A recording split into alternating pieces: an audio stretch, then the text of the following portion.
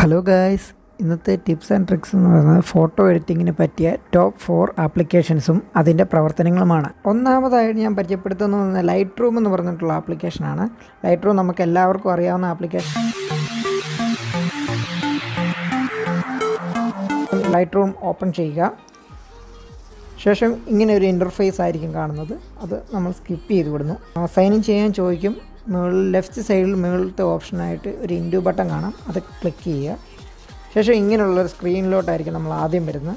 അതിന് ചെയ്യേണ്ടതെന്ന് വെച്ചാൽ താഴെ കാണുന്ന ഈ ഒരു പ്ലസ് ബട്ടൺ അതിൽ ക്ലിക്ക് ചെയ്യുക. അതിൽ ക്ലിക്ക് ചെയ്തതിനു ശേഷം പെർമിഷൻ ചോദിക്കും. അത് അലോ ചെയ്ത് കൊടുക്കുക. ശേഷം നമ്മൾ ഏത് ഫോട്ടോയാണ് എഡിറ്റ് ചെയ്യേണ്ടത് ആ ഫോട്ടോ തിരഞ്ഞെടുക്കുക. അതെടുത്തു.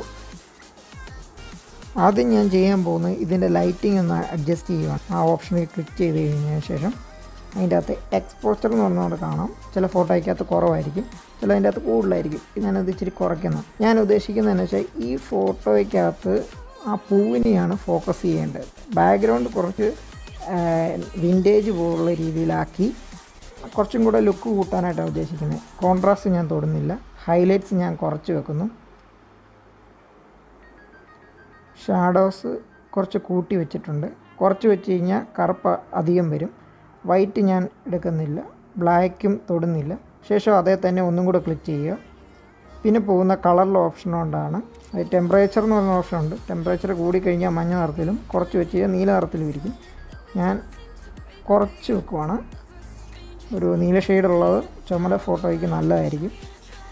ശേഷം ഞാൻ വേറെ ഒന്നിലും ക്ലിക്ക് ചെയ്യുന്നില്ല. കാരണം വെച്ചാൽ വേറെ ഒക്കെ തൊട്ട് കഴിഞ്ഞ് കഴിഞ്ഞാൽ പിന്നെ എടുക്കാൻ പാടായി. ശേഷം ഞാൻ എഫക്റ്റ് എന്ന് പറയുന്നത് മൂന്നാമത്തെ ഓപ്ഷനിൽ ക്ലിക്ക് ചെയ്ത് ടെക്സ്ചർ എന്ന് പറഞ്ഞ ആ സ്ഥാനത്തിൽ കൂട്ടിയിടുമ്പോൾ നമുക്ക് കാണാം ഓൾഡ് പിക്ചർ ഏതാണെന്ന് വെച്ചാൽ ഇതാണ് എഡിറ്റ് ചെയ്യാത്തൊരു ഫോട്ടോ.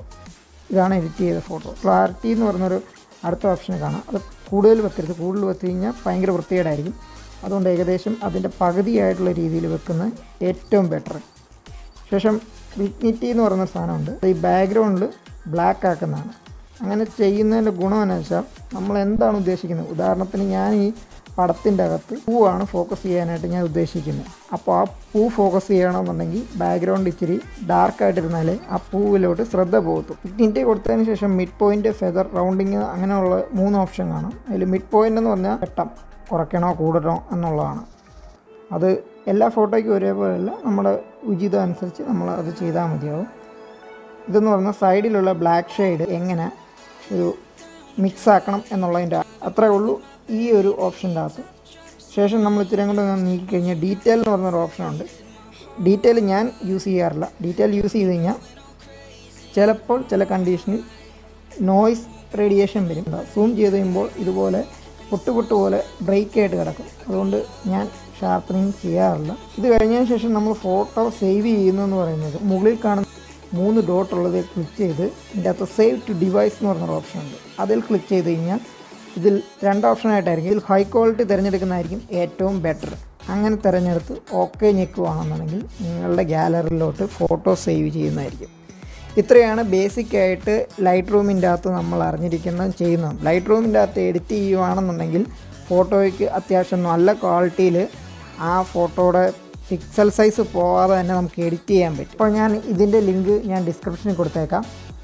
രണ്ടാമതായിട്ട് ഞാൻ ഉപയോഗിക്കുന്ന ടൂൾ കട്ടറായിട്ട് ഞാൻ ഉപയോഗിക്കുന്നത്, അതായത് ഒരു ഫോട്ടോ കട്ട് ചെയ്ത് ടൂളായിട്ട് യൂസ് ചെയ്യാനായിട്ട് ഞാൻ ഉപയോഗിക്കുന്നത് മലയാളം ട്രോൾ ഇമേജ് എഡിറ്ററാണ്. തുറന്ന് കഴിയുമ്പോൾ ഇങ്ങനൊരു ഇൻ്റർഫേസാണ് എപ്പോഴും കൊടുക്കാറുള്ള പെർമിഷൻ നമ്മൾ അലോ ചെയ്ത് കൊടുക്കുക.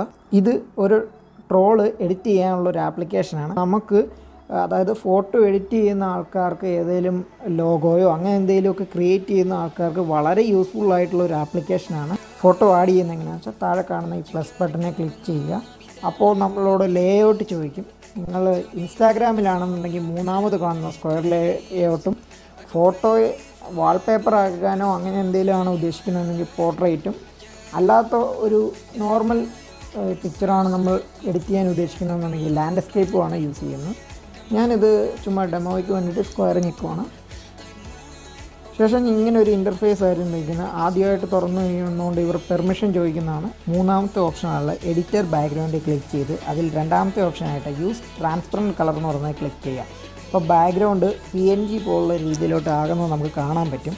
ശേഷം നിങ്ങൾ ചെയ്യേണ്ട ന്യൂ ലെയർ സെലക്ട് ചെയ്ത് ആഡ് ഇമേജ് കൊടുത്തിട്ട് ഞാൻ ഫോൾഡറിൻ്റെ അകത്തുനിന്ന് ഫോട്ടോസ് എടുക്കാൻ ശ്രമിക്കുകയാണ്. ഇതിൻ്റെ അകത്ത് കുറച്ച് വാൾപേപ്പർ എൻ്റെ കയ്യിലുണ്ട്. ഒരു കാറിൻ്റെ ഫോട്ടോ ഞാൻ സെലക്ട് ചെയ്യുവാണ്. അപ്പോൾ ഇതിൻ്റെ അകത്ത് നമ്മൾ ഫോട്ടോ സെലക്ട് ചെയ്ത് കഴിയുമ്പം നമുക്ക് കാണാം ഇതുപോലെയാണ് ബാക്ക്ഗ്രൗണ്ട് വരുന്നത്. ശേഷം നിങ്ങൾ ഇതിൻ്റെ അകത്ത് കുറേ ടൂളുണ്ട്. ഇറേസ്, ബ്ലറർ, ഫിൽറ്റർ, എഫക്ട്സ്, ബാക്ക്ഗ്രൗണ്ട്, ഇങ്ങനെയുള്ള കുറേ ഓപ്ഷൻസ്. മോറിൽ ക്ലിക്ക് ചെയ്യുകയാണെന്നുണ്ടെങ്കിൽ ലെഫ്റ്റിലോട്ടും സൈഡിലോട്ടും ഒക്കെ മാറ്റാനുള്ള ഓപ്ഷൻസൊക്കെ ഉണ്ട്. ഈ ഫോട്ടോയിലുള്ള കാറിൻ്റെ പടം മാത്രം മതി നിങ്ങൾക്ക് ബാക്ക്ഗ്രൗണ്ട് ഇമേജ് വേറെ ഏതെങ്കിലും ഫോട്ടോയാണ് നിങ്ങൾ ആഡ് ചെയ്യേണ്ടതെന്നുണ്ടെങ്കിൽ നിങ്ങൾ ചെയ്യേണ്ടത് ഇതിൻ്റെ അകത്ത് ഇറേസ് എന്ന് പറഞ്ഞൊരു ഓപ്ഷൻ ഉണ്ട്, മൂന്നാമത് കാണുന്നത്. ആ ഓപ്ഷനെ ക്ലിക്ക് ചെയ്യുക. ശേഷം ഇങ്ങനെയായിരിക്കും കാണുന്നത്. ഇതിൻ്റെ അകത്തുള്ള ഫംഗ്ഷൻ ഒത്തിരി ഉണ്ട്. ഓട്ടോമാറ്റിക്, ലാസോ, മാനുവൽ, സൂം, അങ്ങനെ ഒത്തിരി ഓപ്ഷൻ ഉണ്ട്. ഇപ്പം എന്താണ് ഇതിൻ്റെ സൈഡിൽ പോയിൻ്റായിട്ടൊരു റെഡ് രീതിയിലുള്ള വട്ടം കാണാം, നിങ്ങൾക്ക് കാണാം. ഈ ഒരു പോയിൻ്റാണ്. ഇത് ഏത് കളറെ തൊടുവാണോ ആ കളർ ഇതിൻ്റെ അകത്ത് നിന്ന് ഇറേസ് ആവും. ഉദാഹരണത്തിന് ഞാൻ ബ്ലാക്കേ തൊടുവാണ്. ഇത് കണ്ടോ, ബ്ലാക്ക് ഫുള്ളായിട്ട് റിമൂവായി. അപ്പം എനിക്ക് ചെയ്യേണ്ടത് ഇതിൻ്റെ റെഡായിട്ടുള്ള കളറ് മാറ്റിയിട്ട് അതിൻ്റെ അവിടെ വേറൊരു ഇമേജ് ആഡ് ചെയ്യാനായിട്ടാണ്. ശേഷം ഇതുപോലെ തന്നെ ക്ലിക്ക് ചെയ്ത് റിലീസ് ചെയ്ത് കഴിഞ്ഞാൽ ആ ബാക്ക്ഗ്രൗണ്ട് പൂർണ്ണമായിട്ടും റിമൂവ് ആവുന്നത് നമുക്ക് കാണാൻ പറ്റും. ശേഷം ടിക്ക് കൊടുക്കുക. ശേഷം നിങ്ങൾ സേവ് ചെയ്യുക. 4 ഓപ്ഷനിലായിട്ട് ഇതിൻ്റെ അകത്ത് കാണുന്നത് save as ഇമേജോ, save as high reference ഇമേജോ, ഏത് വേണമെങ്കിലും കൊടുക്കാം. ഞാൻ സേവ് ആസ് ഇമേജ് കൊടുക്കുവാണ്. ഇത്രയാണ് ഈ ഒരു ടൂളിൻ്റെ അകത്ത് ഞാൻ ഉപയോഗിക്കുന്നത്. കാരണം ഞാൻ ഇതുപോലൊരു വേറൊരു ബാക്ക്ഗ്രൗണ്ട് എഡിറ്റ് ചെയ്യാനായിട്ടോ അല്ലെങ്കിൽ വേറൊരു ഫോട്ടോയിൽ ഞാൻ ആഡ് ചെയ്യാനായിട്ടോ വേണ്ടപ്പോൾ ഞാൻ ഈ ഒരു ആപ്ലിക്കേഷനാണ് ഉപയോഗിക്കുന്നത്.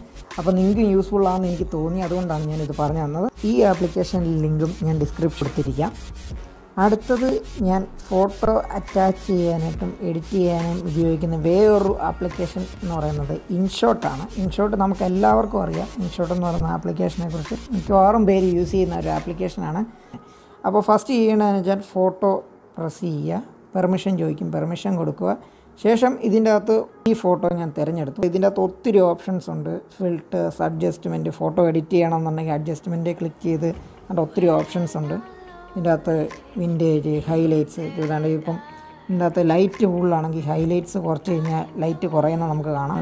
ലൈറ്റ് കൂട്ടണമെന്നുണ്ടെങ്കിൽ ഇത് ചെയ്താൽ മതിയാവും. അതല്ലാന്നുണ്ടെങ്കിൽ ഇതാണ്ട് ലൈറ്റ് റൂമിൻ്റെ അകത്തൊക്കെ ഉള്ള പോലെ തന്നെ വിഗ്നിറ്റി എന്ന് പറയുന്നൊരു ഓപ്ഷൻ ഇതിൻ്റെ അകത്തുണ്ട്.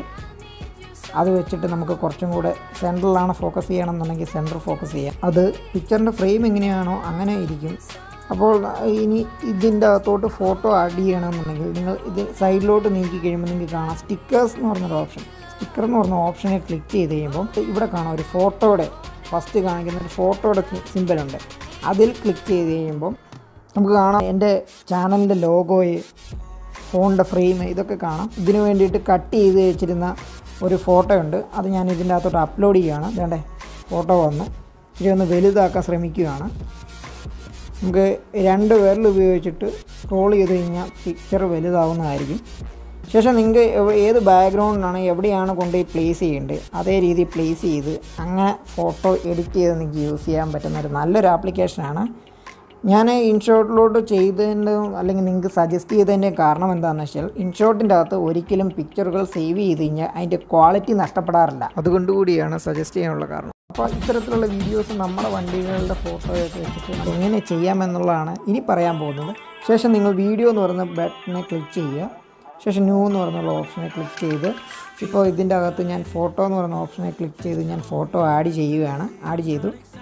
അതിനുശേഷം നമ്മളെ ഇൻ്റർഫേസ് ഇങ്ങനെയായിരിക്കും. അതിൽ ക്ലിക്ക് ചെയ്ത് കഴിഞ്ഞാൽ വേറെ വിഷ്വലും കാര്യങ്ങളും ഒന്നുമില്ല, ഫോട്ടോ മാത്രമാണ്. ഇതിൻ്റെ അകത്തോട്ട് എഫക്ട്സ് കയറ്റണമെന്നുണ്ടെങ്കിൽ നിങ്ങൾ ആദ്യം സ്റ്റിക്കർ ഡൗൺലോഡ് ചെയ്യുക. ഭൂരിഭാഗം പേർക്ക് ചിലപ്പം സ്റ്റിക്കേഴ്സ് കാണണമെന്നില്ല. സ്റ്റിക്കേഴ്സ് ഇതിൻ്റെ അകത്ത് ഡൗൺലോഡ് ചെയ്യേണ്ടി വരും. അതുകൊണ്ട് ഡൗൺലോഡ് ചെയ്യുക. ഞാൻ മുൻപേ തന്നെ ഡൗൺലോഡ് ചെയ്ത് വെച്ചിട്ടുണ്ട്.